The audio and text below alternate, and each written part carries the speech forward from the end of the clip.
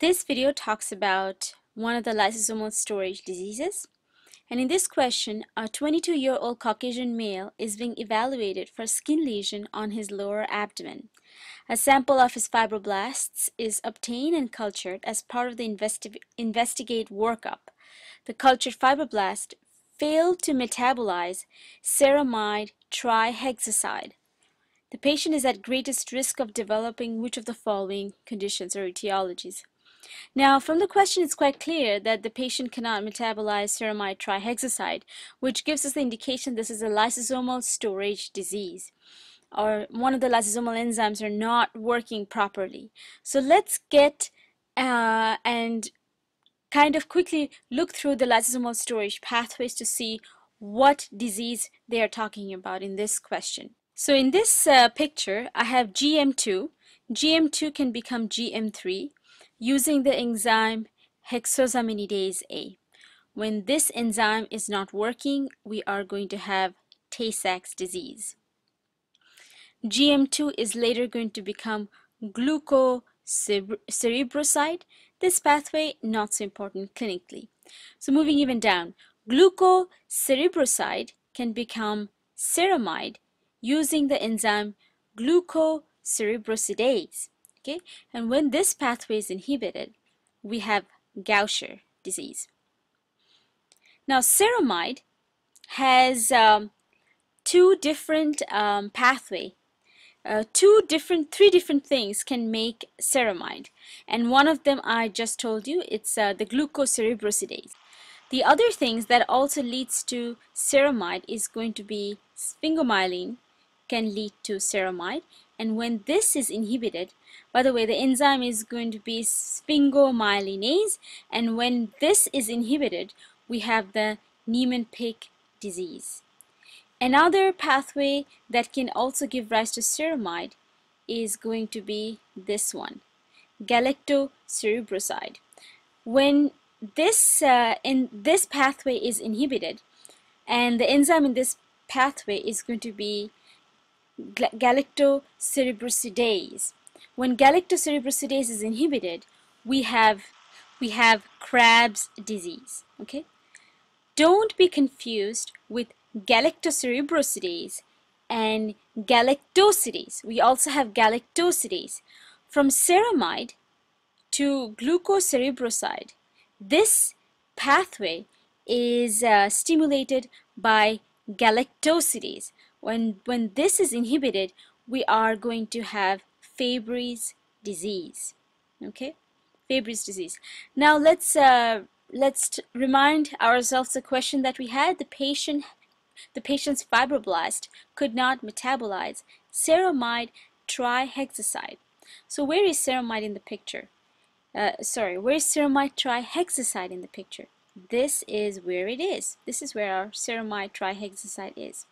By the way, there is one pathway that I forgot to mention, which is, again, sulfatides can become galactocerebroside. And when this enzyme is inhibited, we have metachromatic leukodystrophy. And the enzyme is going to be aryl sulfatase A. This pathway sometimes can be confusing because the names are kind of very close together, but you know, that's something we have to work on and put ourselves in and kind of practice it with memory. So anyway, so the patient had could not metabolize ceramide trihexycide. Don't be confused with ceramide. It's ceramide trihexycide. So the enzyme that is going to be inhibited by this pathway, or the enzyme that is deficient in this pathway, is going to be galactosidase, and the name of the disease is going to be Fabry's disease. Now, what do we really know about Fabry's disease? One interesting thing about Fabry's is that it is an X-linked disease. Okay, so what do we know about X-linked? We can only see it in boys. We can also see it in Turner syndrome if the X that is remaining is going to, you know, have the genetic predisposition. So other things we're going to see in Fabry's disease is going to be angiokeratoma.